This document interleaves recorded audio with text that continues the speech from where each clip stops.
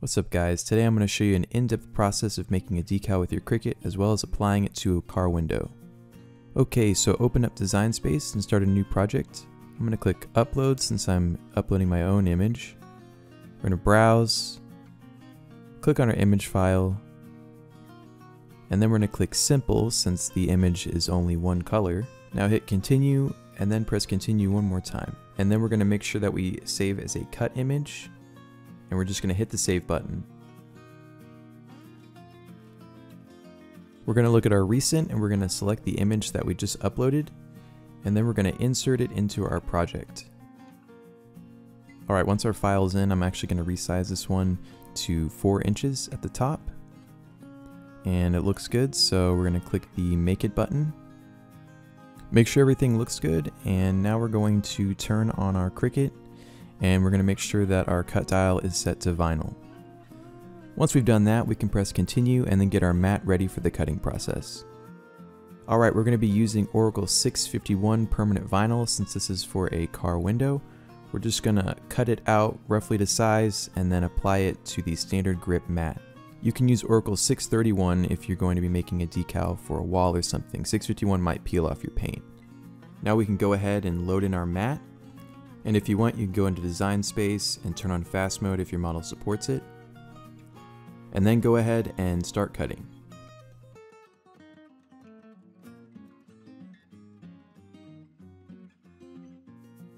Okay, so once your design is finished cutting, it's time to remove the excess vinyl from around the area. You want to start from a corner, make sure you don't lift the back, but just lift the vinyl. You're going to pull it up until you get to your design and slowly pull back, making sure not to pull up any of the cut areas. Those may start coming up. If they do, you can take your finger and just kind of push them down, re-adhere them to the backing. You may even set the vinyl back down and try from a different angle. Just take your time and you shouldn't have too many issues with this. Just be really careful of the smaller pieces. Those are the ones that are most likely to come up. And here's our finished product. Alright, so now we're going to apply our decal to some transfer paper. We're going to just cut this out roughly to the size of our decal, just like we did with the vinyl, and we're going to remove the transfer paper from the backing. Set it on top of the vinyl decal and apply firm pressure to the entire thing. You want to make sure that all of the vinyl is going to stick to the transfer paper. You can either use your fingers or the scraper tool like I'm doing here.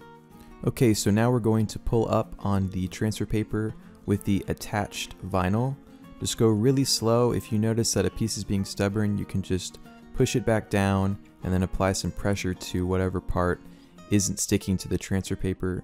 Usually this is pretty straightforward and you don't have too many issues with the vinyl not sticking to the transfer paper. It usually works pretty well even on the first try.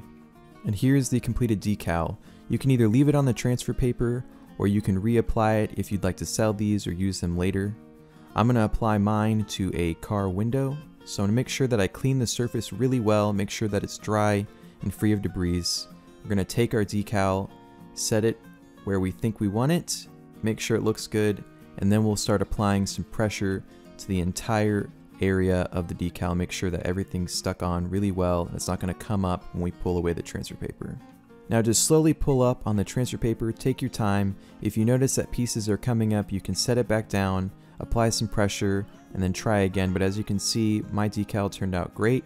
It stayed on. It was actually really hard to get off after the video. And that's it. That's how to make and apply a vinyl decal with your Cricut. If you have any questions or suggestions for future videos, feel free to leave a comment below. I'll be making some more tutorial videos with the Cricut and my laser cutter and whatever else. So stay tuned for that. And I'll see you guys in the next video. Thanks for watching.